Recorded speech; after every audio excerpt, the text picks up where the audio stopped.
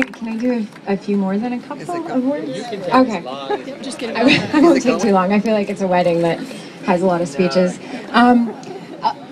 Just shortly-ish, it's an incredible honor to join CicLAvia as a representative of the Alternative Travel Project, or ATP. And whether everyone is aware of it or not, you're all ATPing today. Basically what that is, it's a global initiative aimed at encouraging people to escape the bubble of your cars and go car-free for just one day. So here we are. Los Angeles is exciting to me on that front because it's a city full of incredible potential. It's youthful and it has an intensely creative energy that's part of the fabric of this city. It's what sets LA up for a coveted position as one of the world's leading lifestyle examples.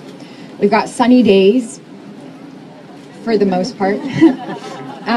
We've got the mystique of Hollywood and all that entails. We've got access to the ocean and so on. So basically we enjoy the benefits of being a focal point for the international stage of media, arts, entertainment. But we also hold a responsibility, specifically because we are center stage on that front.